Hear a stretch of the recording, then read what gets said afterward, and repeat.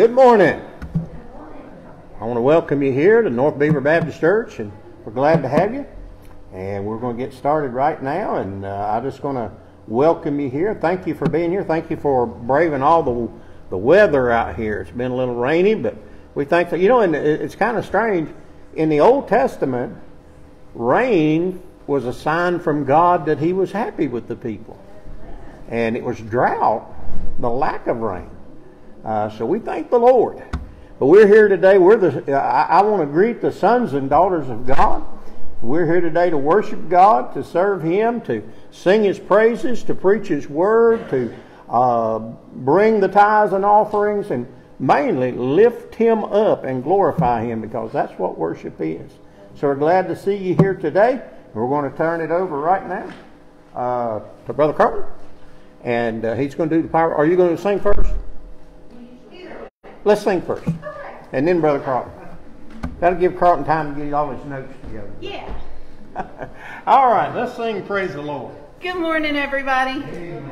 It's good to see you. I'm glad you're here today. I get all my notes straightened out too. Y'all go ahead and stand, and we'll sing a song. Curtis, you'll need to turn it up. We will sing a song together. We're going to sing a hill called Mount Calvary.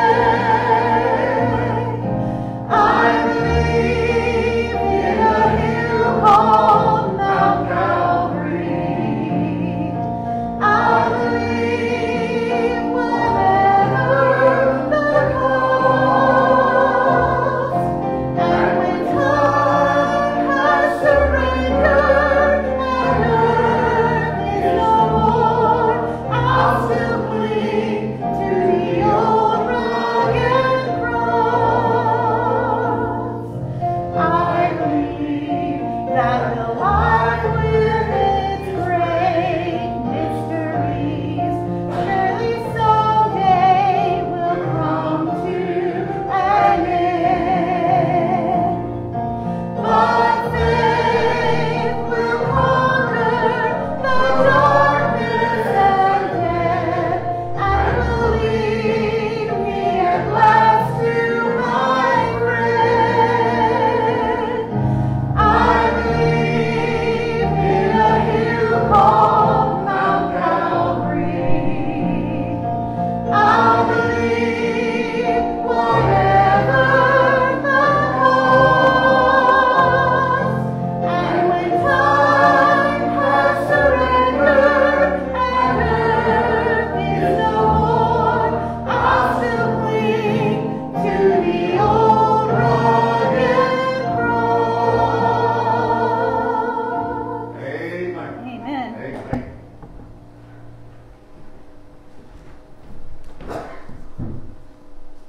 Good morning. Good morning.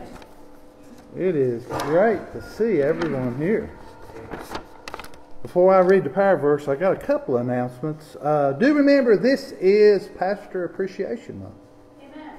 So the last Sunday, I think it's the 25th, we will take a love offering up for our pastor and his family. So do remember that on the 25th. And also, we had talked about having a fall festival. Don't know that that's going to happen. Just due to all the different things going on now, we're probably just not going to have that this year. So just to let you know that. So we'll have 2 next year. Okay. All right. What about 3?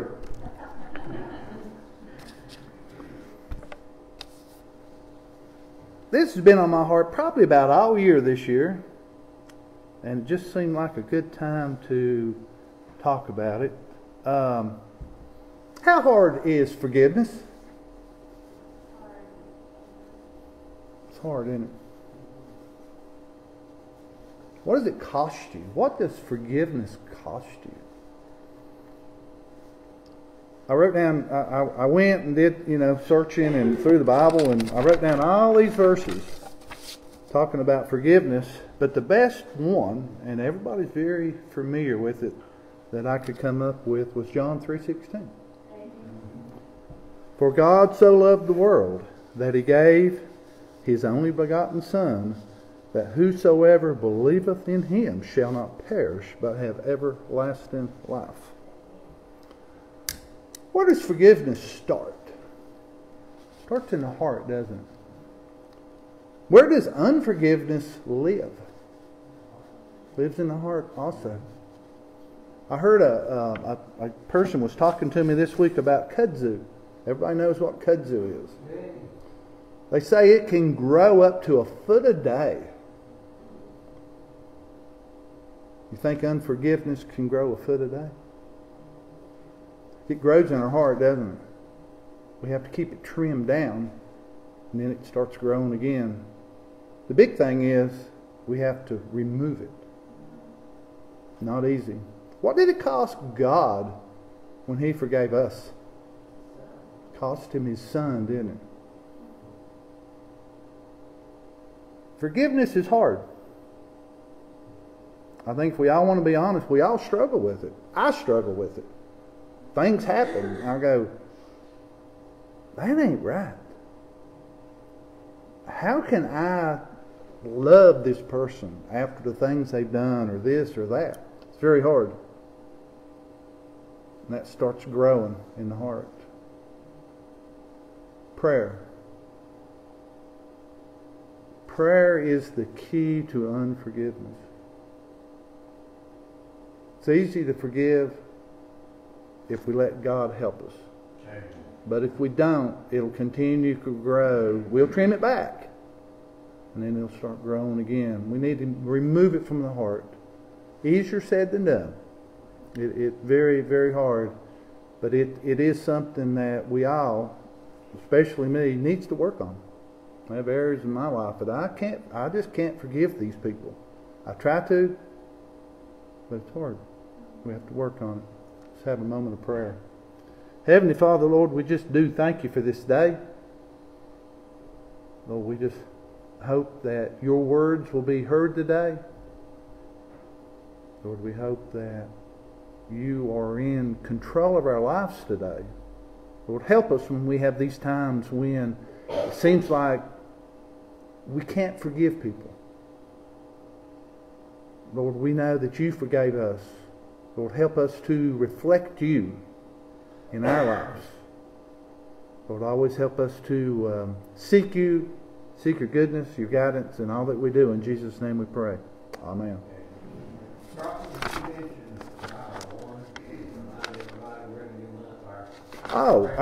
Yeah. And we, here again, kind of been a crazy year. Your one every month, please put your one down and pray for them. We started at the first of the year, and then we've got derailed because of coming together, getting together. So if you've got somebody, write their name down, put in our basket of prayers. Pray for them for a month. We'll see great changes in our lives and their lives by doing that. So we'll turn it over back to April. Thank you for that, Carlson. That power verse, though. What I didn't know I needed to hear today, but I did. All right, let's stand again and sing. You know what? I'm glad today that the relative goodness or badness of our circumstances and whatever we're going through doesn't change the absolute greatness of our God. Amen. And no matter what we've got going on and what we're dealing with and what may come up and how life might treat us, we can stand here today and say, how great is our God. Amen. So let's just join our hearts together today and worship Him with this song. How great is our God.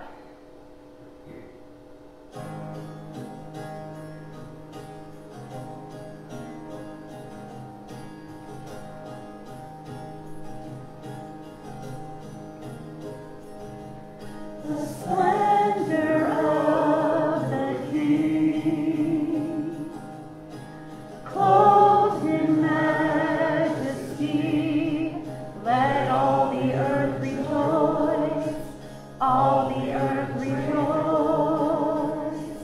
He wraps Himself in light, and darkness tries to hide, and trembles at His voice, trembles at His voice.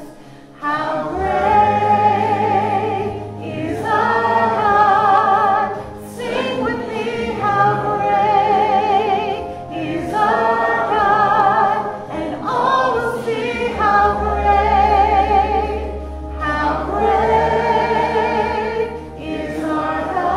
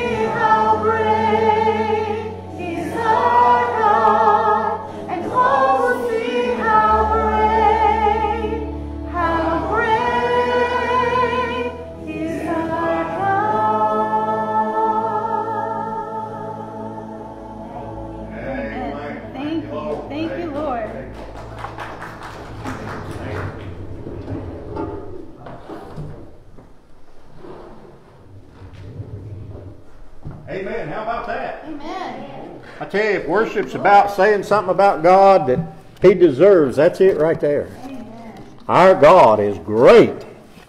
Great, great. You know what great is? I told you that one time, and I told you that would be on the test. When the Bible uses the word great different than we do. You'll notice when God says something great, it's not like we'll say, man, that guy down there on the street, down the corner at the restaurant's got a great hot dog. Well, that may be. I know Mason does back there at the Backyard Subs. But God uses the word great because it is saying that whatever He's describing is great, there's nothing else to that level. When something is great, there's nothing above it.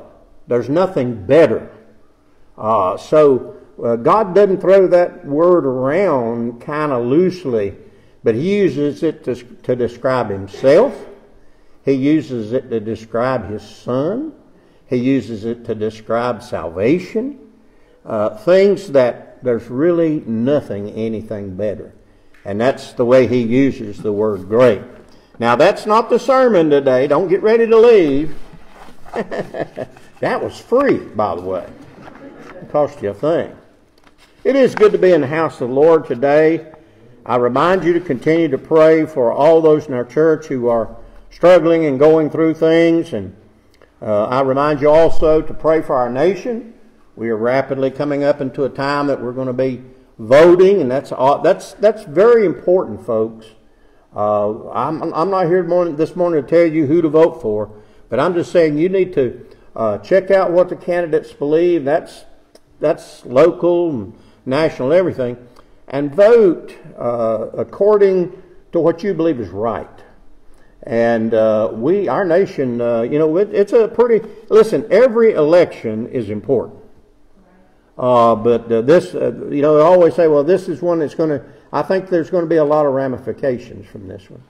But I know God's in control. That's what I'm going to preach about today. Daniel chapter 7. But do pray, and pray for our nation, our leaders. Pray for all our leaders.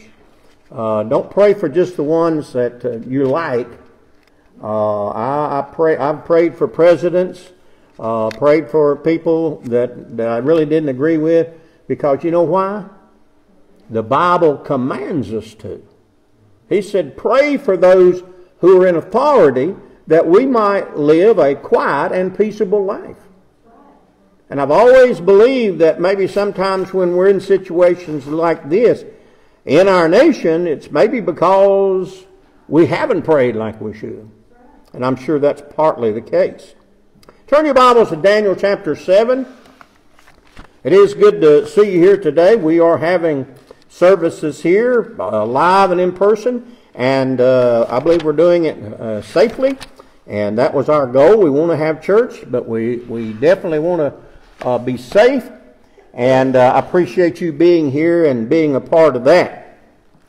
But I want to speak to you this morning. We're going back to the book of Daniel. We were there a little bit before, and I took a break. We went up through Daniel chapter 6, which that is a normal break in the book of Daniel. The first 6 chapters mainly focus on Daniel and his interaction with the different kings. And the question we asked in Daniel chapter 1 through chapter 6 was, are you influencing your society that you live in, or is the society influencing you? Now we could use maybe even a better term would be, are you changing the society you live in, or is the society you live in changing you? And that's been a struggle down through the ages. When God's people, whether it's during the church age now or in the Old Testament or whatever, are thrust into a society and a culture that is counter to them. We've got a counterculture movement, they say, out in the world today, that's trying to turn everything around, make cats out of dogs and whatever, I don't know. They're just trying to change everything around. I know if you're my age, you probably don't recognize a lot of the things that are going on in our nation today. And part of that is because there is an effort, and always has been, to change the culture. And Daniel was thrust into a situation where they tried to change him. First thing they said was, your name is not Daniel anymore. It's Belteshazzar. That means the one who shines for Baal. So Daniel went from a name that glorified the God of Israel, and they went down there when they took him back to Babylon. You know, he was captive. He didn't go willingly. He was a captive, as many others were. And then they said, well, we're going to change your diet. That's what we see in Daniel chapter 1. We want you to eat like we eat. And then they said, we want you to talk like we talk and act like we act. And of course, obviously, they're heading toward this. We want you to worship the gods we worship. And that's been the plan of the evil one from the beginning. God created it, put Adam and Eve in the garden. Satan came along and said, well, I've got a different way to live. And Satan influenced Adam and Eve to the point that they made a choice to follow his leadership and not God's. So here we are in 2020, and it's still going on. But in Daniel chapter 7, we begin to look at Daniel still on the scene, and actually he's recorded here in Daniel chapter 7 a vision that he had during the time of Daniel chapter 4 and 5 when Belshazzar, who was a Babylonian king, took over. He was the one who threw the party, remember. And right in the middle of the party where they were blaspheming God and using the instruments of out of the temple in Jerusalem, and there was a 200,000 man Medo-Persian army outside, and he didn't care.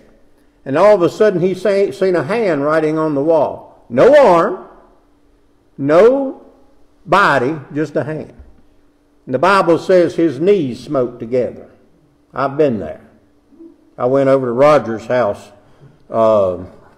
several months ago, and he's got a beautiful, wonderful dog, but it's a giant dog. It may be a hairy elephant. I don't know if it's even a dog. And for some reason, he just didn't want to let me on the porch that night. And my knees smoked together as I was leaving. But anyway,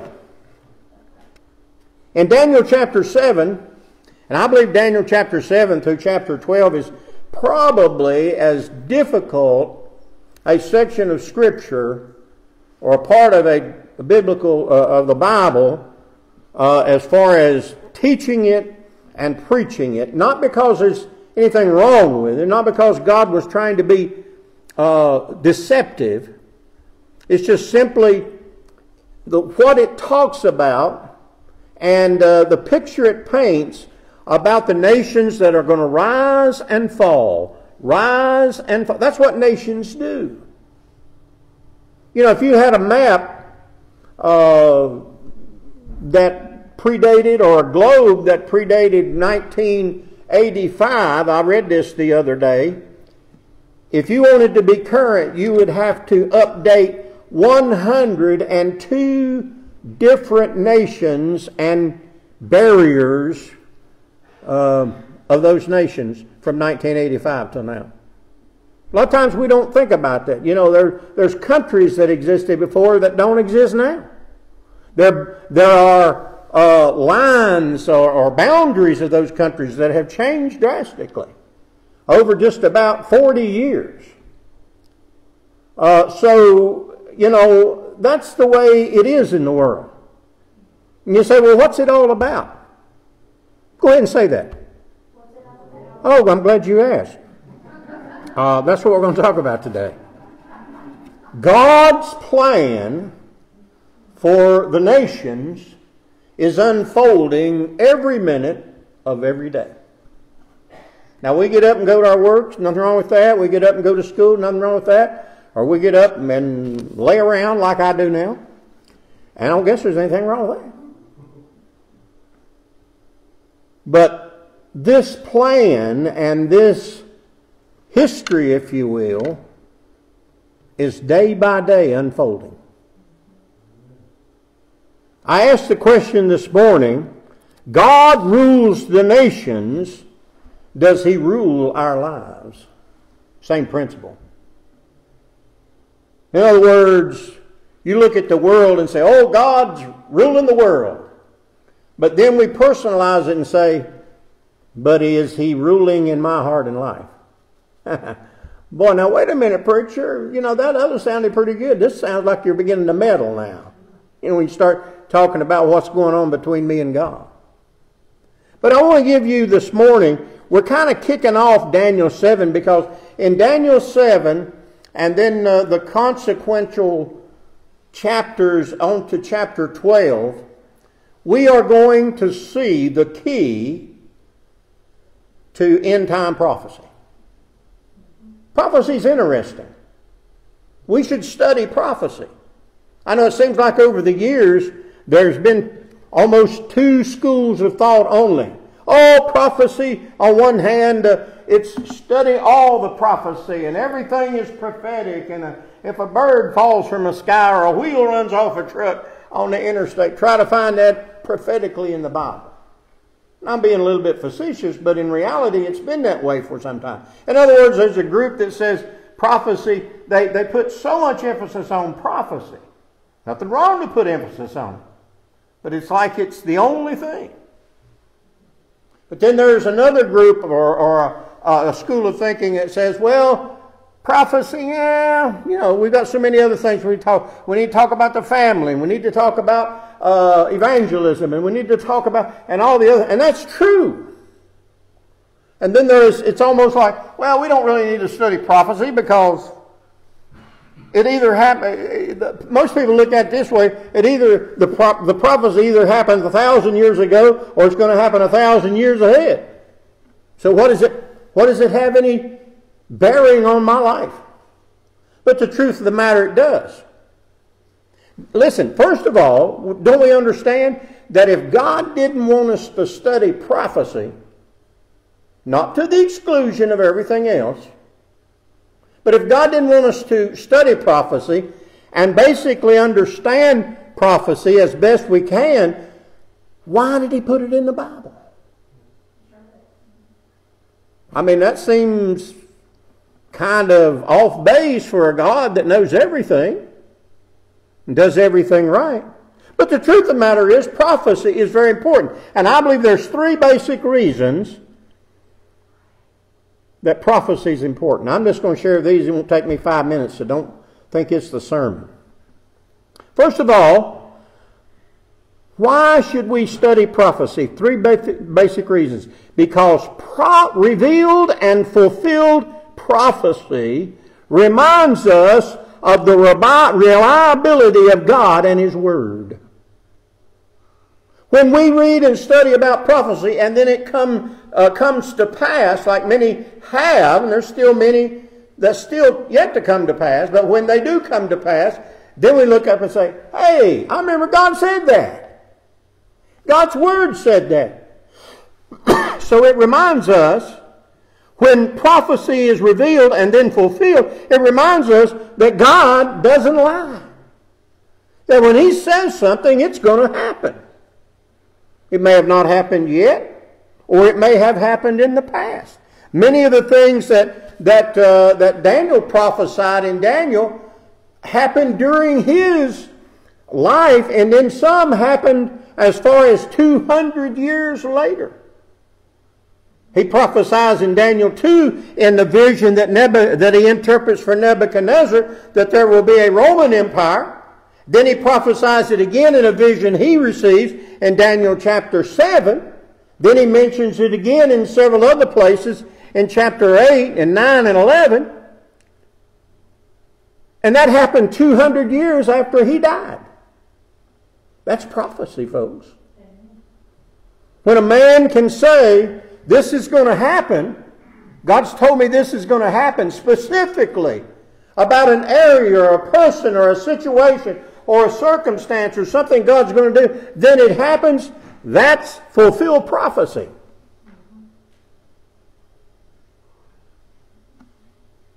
Daniel died in about, I think he died around, let me make sure because I wrote it down. I want to, he might get me if I tell him when he died the wrong time. Daniel died in 337, about 337 BC. Now remember, before the middle of the Bible, before Christ, the numbers are big and then they go down to Christ. All history points to Christ, to the middle of the Bible, and then afterwards it's AD, which it's Latin for Anno Domino or Domino, which means the year of our Lord. So Daniel was taken captive right at about 535 BC, and then about 337 he passed away. He was 70 years. Well, actually, he spent the rest of his life in Babylon. You say, well, what's all this mean? It means that we can look at that and the things that Daniel prophesied under the influence of the Holy Spirit of God and prophesied these things, and then they came to pass, and that proves, hey, that was of God. You know, like in the Old Testament, the rule of a prophet was if he prophesied anything and like set a date, like he said, somebody's going to do something, Joe's going to do something 10 days from now, and it didn't happen, that prophet was in trouble. Because the rule was that prophet was to be stoned because he was a false prophet. So folks, we're reminded when revealed and prophecy is revealed and fulfilled, we're reminded of how reliable God is and His Word is, and He never fails and He never lies. That's a very valuable thing. You say, well, is that the main reason? That's one of the reasons we should study prophecy. Second of all, we should study prophecy because it reminds us to look beyond today and realize that God rules now and then the past, present, and future. Revealed and fulfilled prophecy reminds us that God's in charge 100 years ago, now, and 100 years in the future.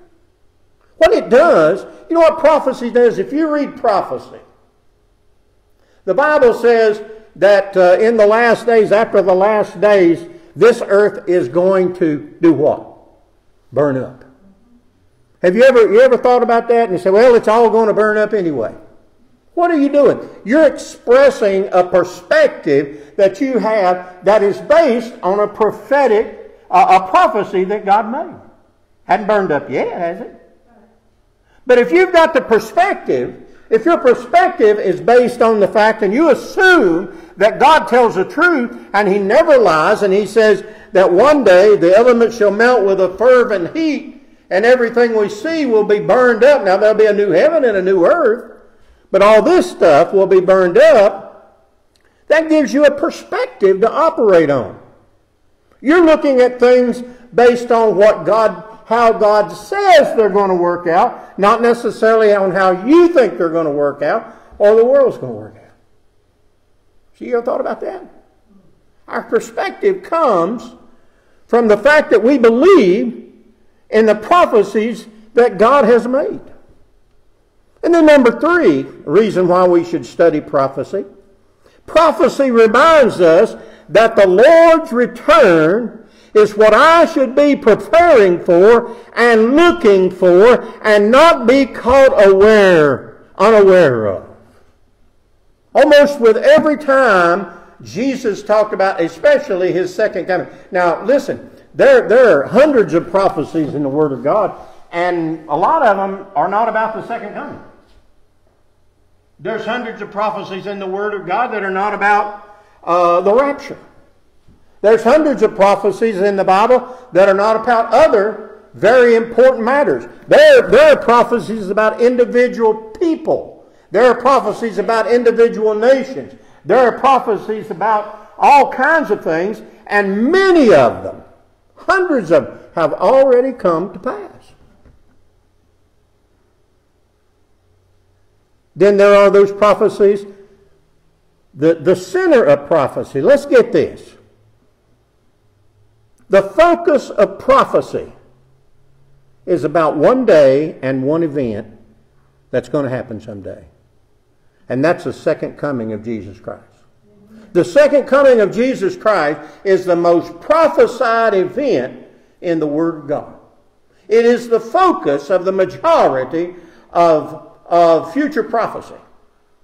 Jesus talked about it all the time. He mentioned His kingdom, and His kingdom follows His second coming. And all the Old Testament prophecy, there wasn't any Old Testament prophecy about the rapture because the church was a mystery. It wasn't revealed to later on when Paul came along. So what are they talking about when Jesus comes? They're talking about the second coming. Jesus is coming back to this world. He's come before. Did you get that? A fellow asked me one time, do you believe people coming from outer space and other planets here? I said, absolutely. I said, I know one of them by name. Man, he's a Baptist preacher, and he knows, he's been dipping in the communion wine or something. No, I said, I know. I said, matter of fact, I know him very personally. His name is Jesus Christ. He came to this world. He wasn't in this world. He came from heaven. I don't know how far heaven is out there, but I'll guarantee it classifies as outer space.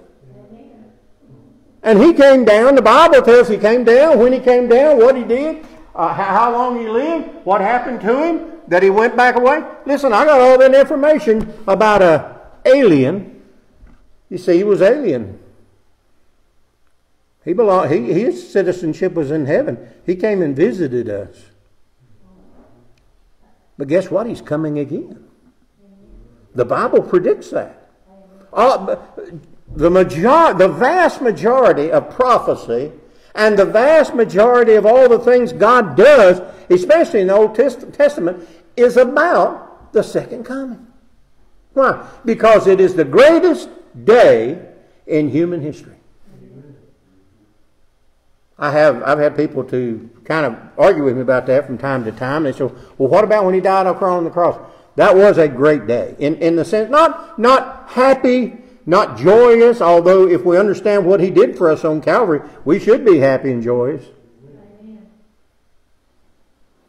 But we tend to rate days like that and things that are great a different way than God does. What about the rapture? Isn't that going to be a great day when the church is taken out? That could happen today. That could happen any moment. That could happen while you're dozing in the pew this morning.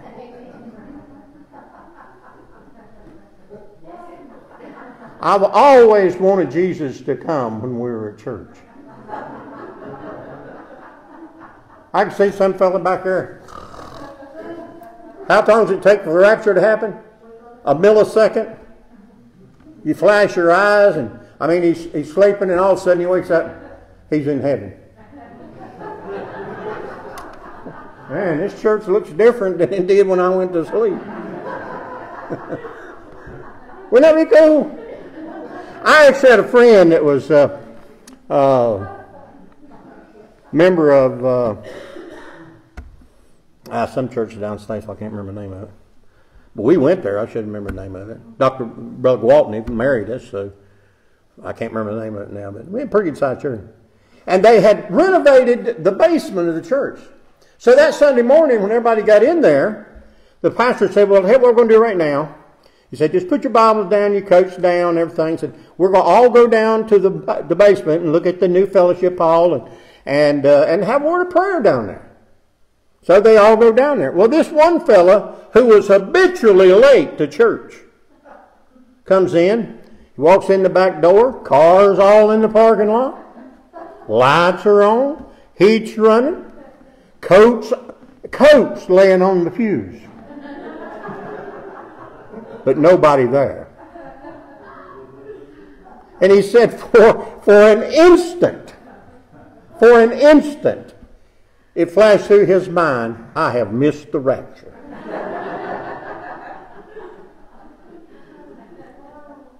Those are great days. And there's many others in the Word of God, but nothing is like the second coming.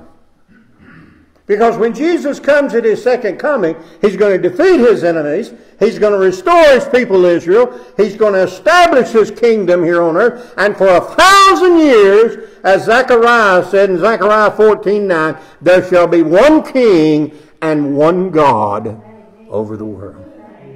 We've never had that, have we? We've had a whole bunch of kings. But there's going to be one king and one God. That's why that day is so great. So when we understand what prophecy is for and the benefit it gives to us, like I say, that last point, it reminds us to be ready.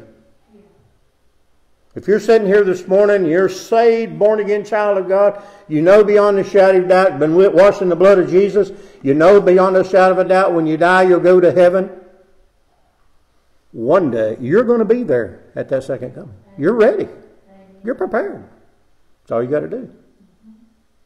So let's look at Daniel 7, and I'm going to read just a few verses and kind of get started on it, because you say we might start reading Daniel 7, and the reason I said all this about prophecy and other things is because when you start reading Daniel chapter 7, one of the first things your mind goes to, oh no, it's a bunch of history. Yeah, it is. I don't apologize for that. I don't apologize for what God put in the Bible. I preach it, and, I put it on your plate. If you don't want to eat it, that's your problem. Okay? But let me tell you something. What do you think history is? His story. Isn't that neat? I don't know how that worked out, but I think it worked out good. All history. I've even made this statement, all right, we're going to talk about Bible history. I got news for you. It's all Bible history. Everything that goes on in this world is a part of God's plan to bring about His kingdom where Jesus sits on the throne. That's what it's all about. So in Daniel chapter 7 now, Daniel's been interpreting visions, hadn't he? Daniel's been saying this is going to happen, that's going to happen. Nebuchadnezzar had a vision in chapter 2, and chapter 2 and chapter 7 go together. The only difference between the vision in Daniel 2, it was Daniel interpreting Nebuchadnezzar's vision of the nations unfolding.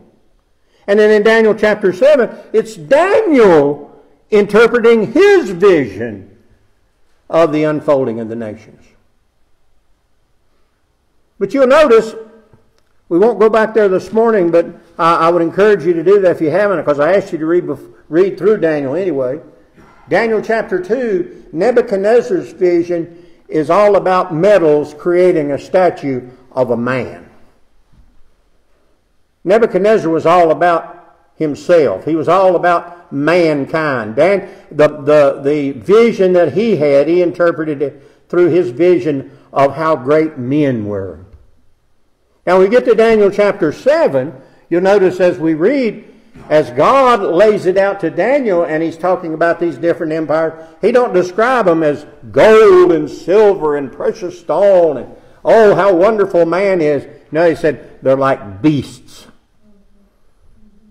They're like vicious, ferocious, killing, marauding, tearing. Matter of fact, he said to eat the flesh. That don't sound too noble, does it? You see, that's God's true perspective of mankind. We tend to blow ourselves up. If I wrote a book about me, believe me, it'd be a whole lot different than what I really am. You know? I remember one of my professors in school, he says one of the reasons he knew the Bible was true and written by God, because God tells all about you, warts and all. Now, I mean, I'm not trying, I've had warts, I've probably got some now. Matter of fact, my mom used to call me warthead, it seemed like a couple of times. But what he's saying was, God don't pull no strings when He writes the Bible. When He tells a story, you're going to get the truth. You see, in Daniel chapter 7, we begin to get the truth. Let's begin reading verse 1. And I believe I'm reading from the infallible and inerrant Word of God. I won't be able to share all that I wanted to share with you this morning because I wanted to preface this. I want you to understand that this is important. You saw it happen thousands of years ago, and it's talking about things that are happening. Listen, we are in this section of Scripture. Our timetable. Doesn't mention it because it's a church age. But Daniel interprets a vision that God gives him that covers a period of 2,140 years. It covers a period of time that begins with him in Babylon and when Jesus comes back at the second coming. So you got it all. It's a whole picture. Don't you hate when you start watching a program on TV and you don't know that it's a two-part? Come on. I mean, the preacher gets up here and preaches 5 minutes over. Oh, God, I'm not going to survive.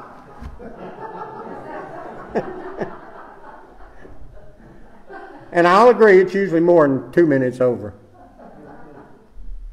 But then we get that, we're so engrossed with that show and everything, and all of a sudden, to be continued. And they don't tell you when or where it's going to be continued. Then the logical thing would be to go right into it. No.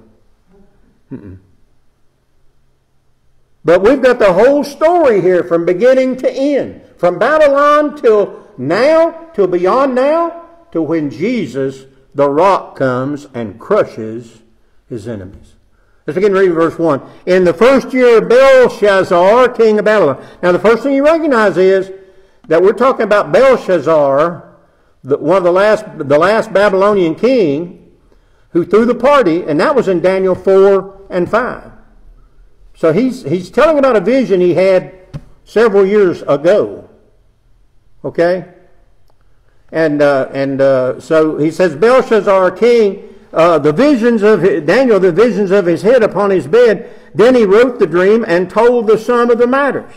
Daniel spake and said, I saw in my vision by night, and behold, the four winds of the heavens strove upon the great sea. The four winds of heaven are the movements of God across the world constantly. The Bible says in the book of the Revelation, he will call to the angels of the four winds and they'll gather up everything. God controls it all. All our weather comes from wind. You understand that, don't you? And here these angels and these four winds are pictured as God stirs in the life of humanity. North, south, east, west. And then he says that the four winds strove of the heaven upon the great sea.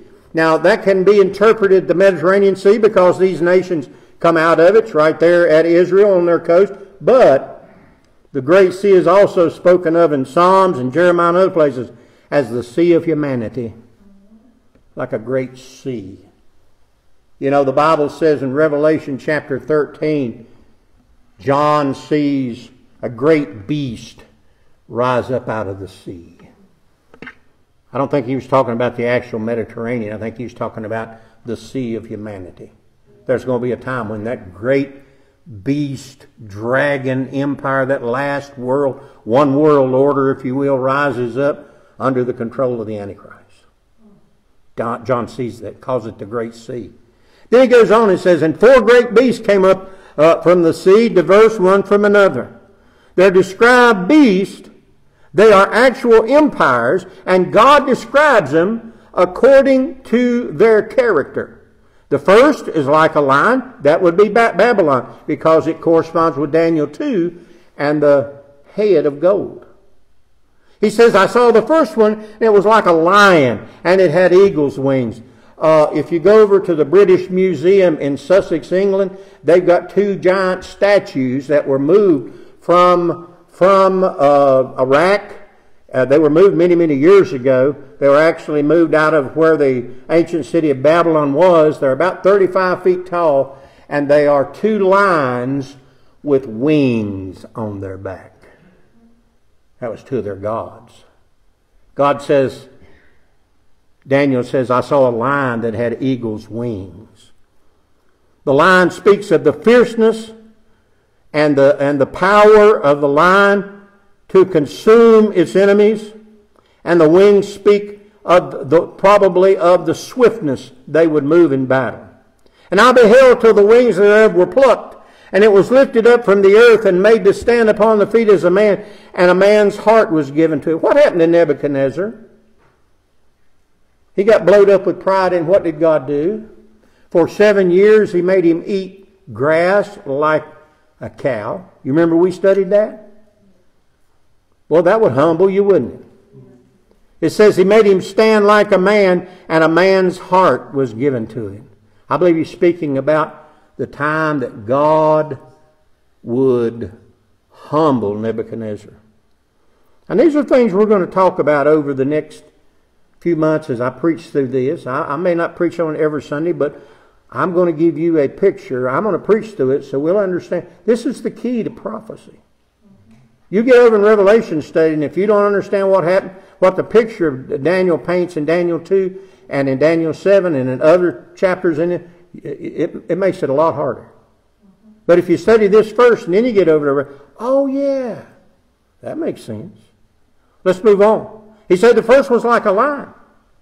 And then he said in verse 5, and behold another beast, so another empire rises up, and the second is like a bear.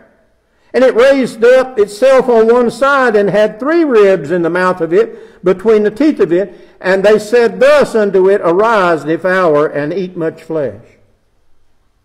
I believe this is the Medo-Persian Empire that took over Babylon. That's Belshazzar, is the one that was the king of Babylon at that time. When they threw that party and the hand wrote upon the wall, and the 200,000 Medo-Persians stopped up the Euphrates River that went under the great wall that was impenetrable.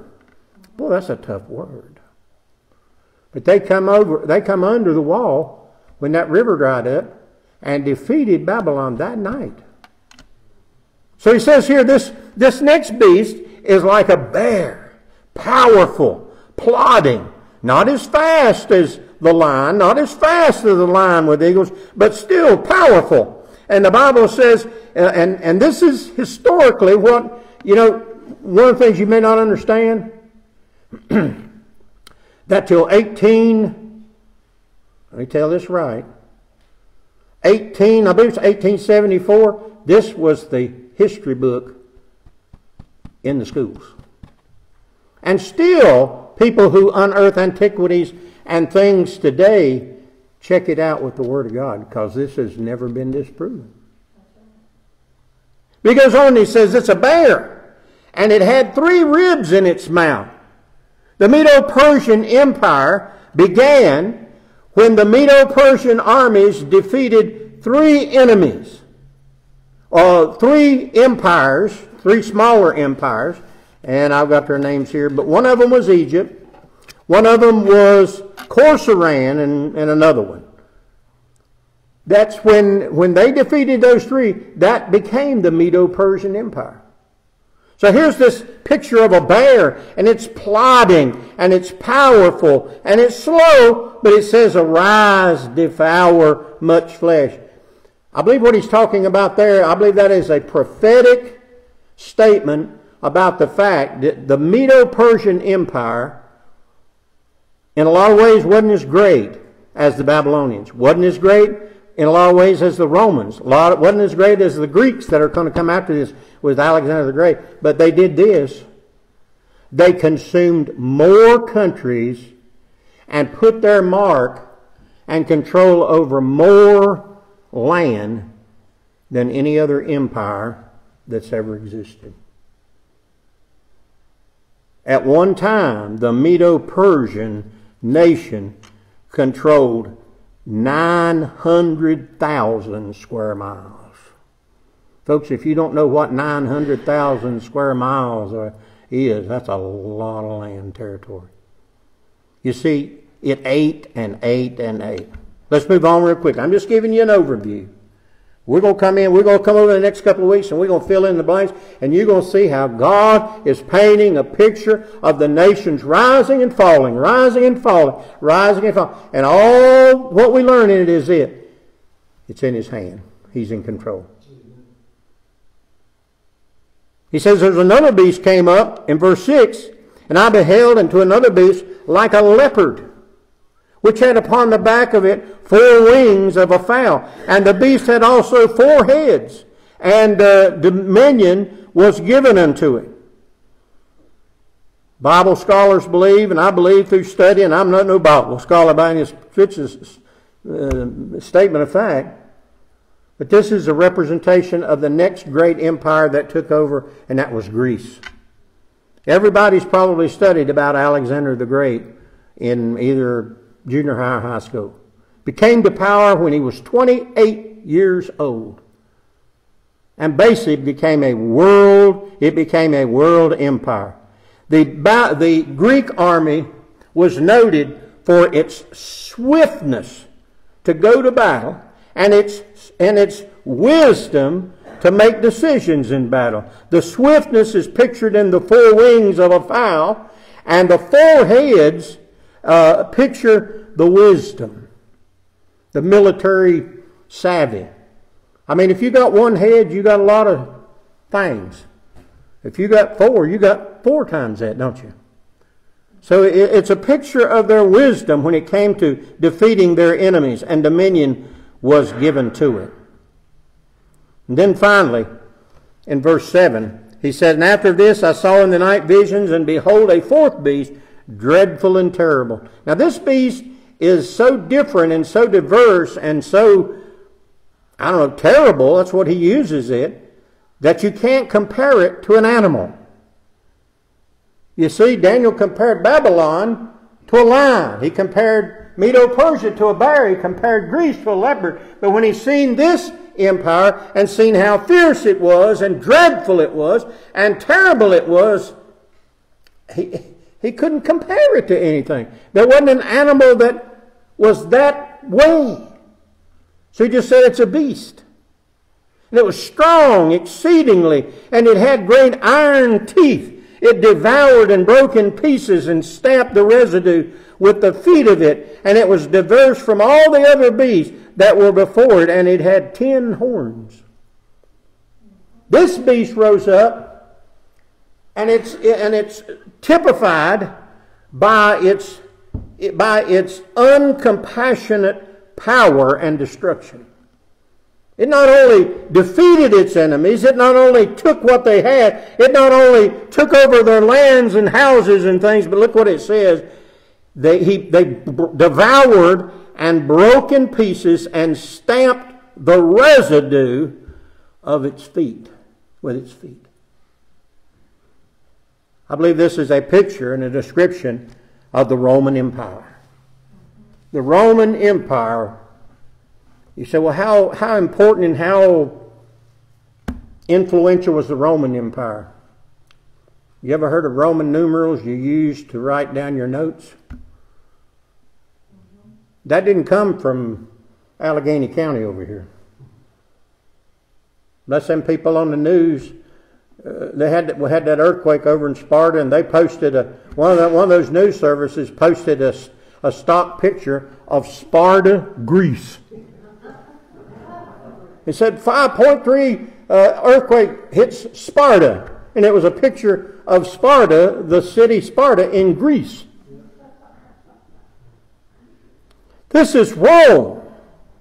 That great empire, that powerful empire, that vicious empire that went in. And when they went in, the history tells us that when they went in, they didn't just defeat an enemy, they destroyed an enemy. There's a difference.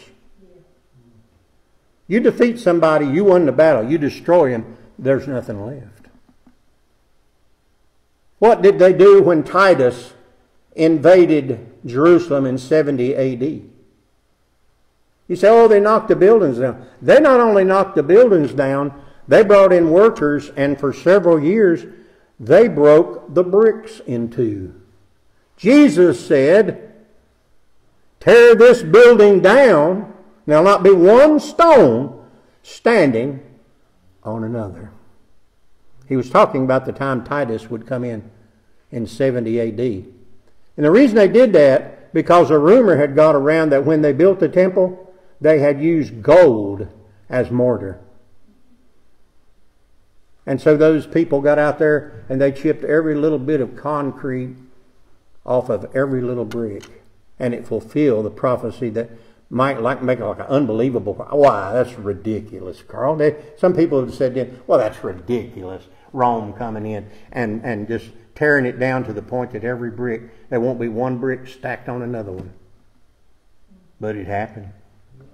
You see, that's what I'm telling you about. Prophecy. When God says it's going to happen, it's going to happen. These are the empires. And when Daniel started talking about the great beast and the lion, that was in his time. And he went all the way down to when Jesus returns and defeats these nations and establishes his kingdom. You say, well, where's that at? Look at verse 9. And I beheld till the thrones were cast down. What are the thrones? That's the throne of all these kings.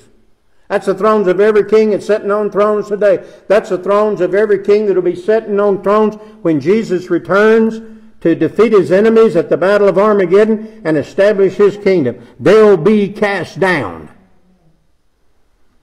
Look what it says. And the Ancient of Days did sit, whose garment was white as snow. Who's that sound like?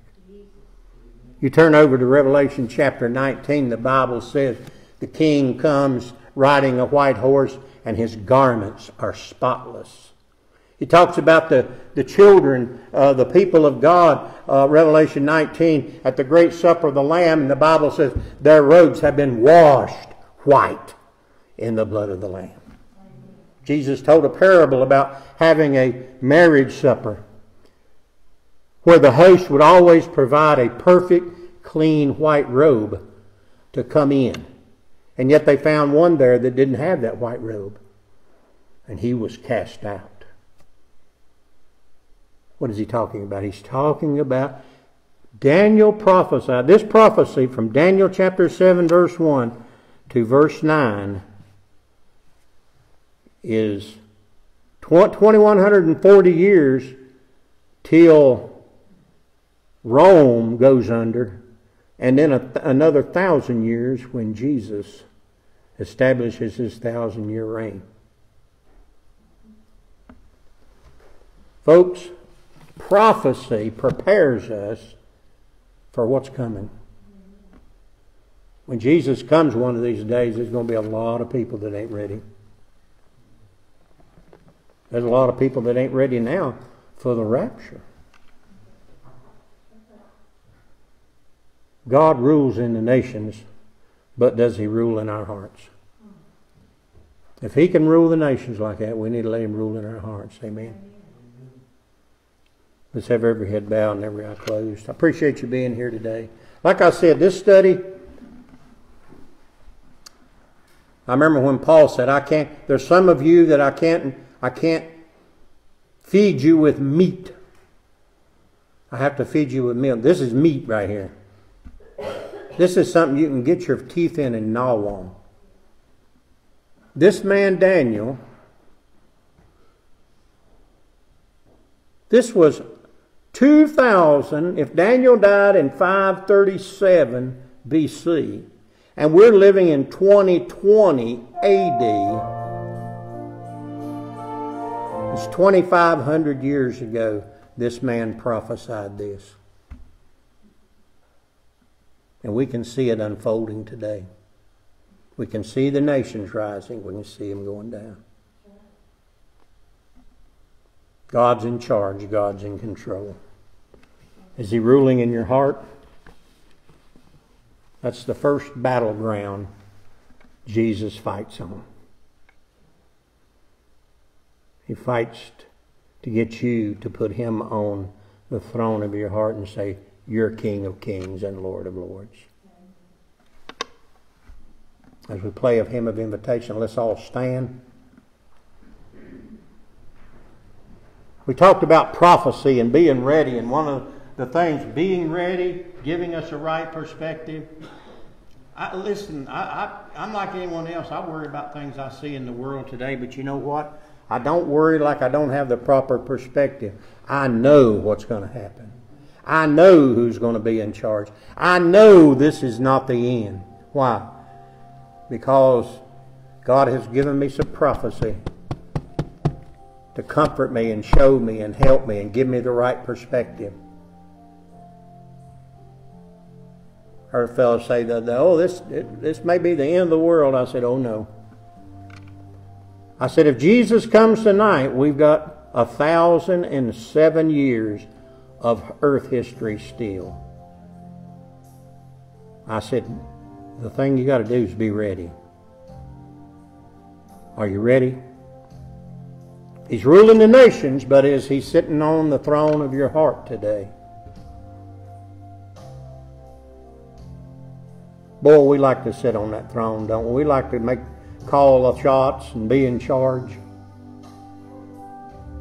It's what man wants to do in this world. He wants to rule this world. God says, I'm in charge. I'm ruling the nations. I'm picking them up. I'm setting them down. If you're here today, don't know Jesus as Savior, we would invite you to raise your hand that we could pray for you. We'd invite you to come to the altar here this morning. We have people who are trained, know how to talk to you about Jesus. You can get that thing settled.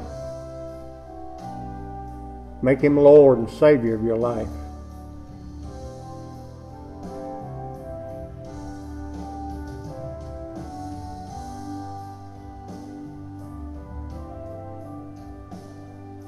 Folks, God rules in the nations. He's in charge. Don't worry about it. He's in control.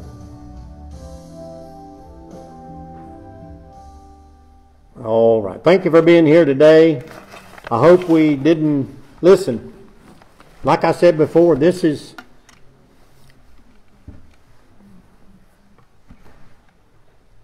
Daniel, just about all the book of Daniel and Revelation, some others, are like God wrote a newspaper. You know, they have these newspapers and you wake up. Most of them are daily newspapers and they're there the very first thing. God said, I'm going to write my newspaper, and when you wake up and pick it up, you're going to read about things that are going to happen 1,000 years from now. Here's his newspaper right here. Why, we need not worry. We need not fret. God's in control. Everything's happening according to His plan. It's gonna happen just like He wrote it. So just keep trusting in Him. Keep your eyes on Him. We'll keep serving the Lord and praying and singing and giving our tithes and offerings. Amen? Amen. We're just going to keep on doing what the Lord wants us to do. All right. Thank you for being here daily. Let's be dismissed with a word of prayer. And I'm asking Brother Jerry Evans if he'll dismiss us. Our most gracious Heavenly Father, we thank you, Lord, for being in your house today. Lord, we thank you for the message that Brother Rick brought forth, Lord. We know what your plans are for us, Lord. We just need to be obedient and follow you, Lord. Lord, we pray for the sick and the ones that are in need, Lord, that you fill their needs. We know, Lord, that you take care of all of us, like we will with children. Yes, God. We ask you to continue to bless us and continue to guide us and bring us all the path you set forward for us. Lord, we love you and we honor you. In Jesus' precious name. Hey, be careful out there. Tell somebody about Jesus this week. We'll see you Wednesday night.